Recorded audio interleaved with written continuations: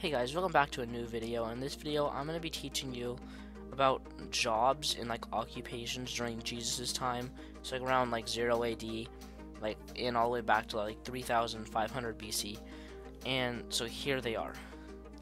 The first one is gatekeepers. For more than just night watchmen, they were security service agents, and they're taking care of internal security matters. Some of them were chief of staff, deciding who could see important officials. Some places that had gatekeepers were the tabernacle, the temple, homes, and sheepfolds. The second one is metal workers, and around 3500 BC, metal workers discovered how to make bronze, then iron. Whoever could make the best iron and the best weapons. And the Philistines refused to let any Israelite learning of making iron, which is kind of interesting.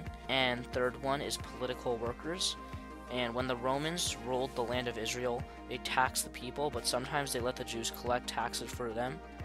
Matthew and Zacchaeus were tax collectors. The Romans also let the Jewish people handle their own religious matters.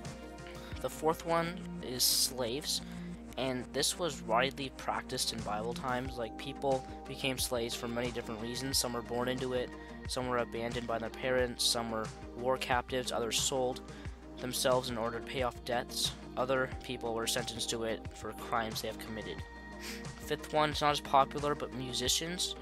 And King David was a great musician, singer, harpist, and a songwriter who set up a worship choir. And many of the Levites were musicians as well as priests, and they played instruments such as trumpets. And those are just some of the most popular jobs back in Jesus' time.